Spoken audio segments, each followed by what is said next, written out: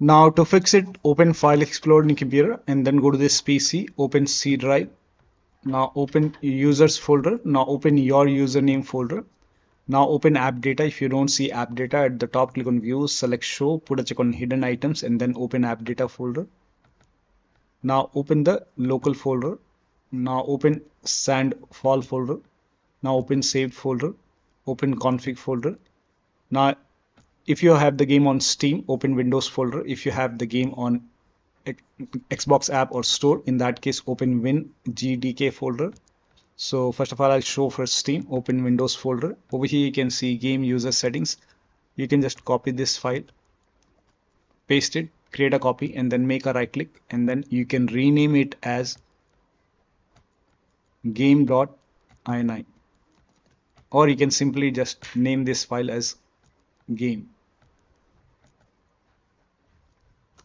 So this will be game.ini file. Make a double click, remove everything, Control A,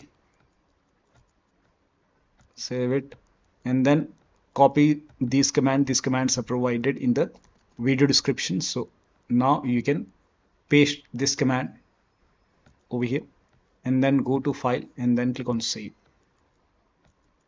So now this game file has these entry. Once you save it, now you can make a right click and then go to properties and then put a check on the box which says read only and then hit apply, click on OK, and then you can launch the game and then check. That should fix the problem.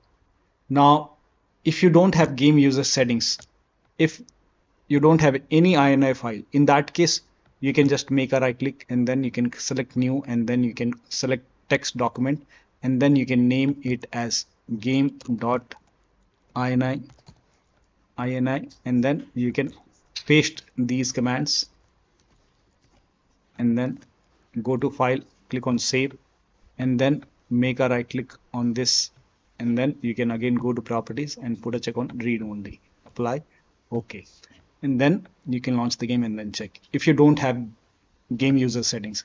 Now for Game Pass user, you can go back and then open WinGDK, again do the same thing. You can copy this, you can paste it and then you can just rename it as game.ini.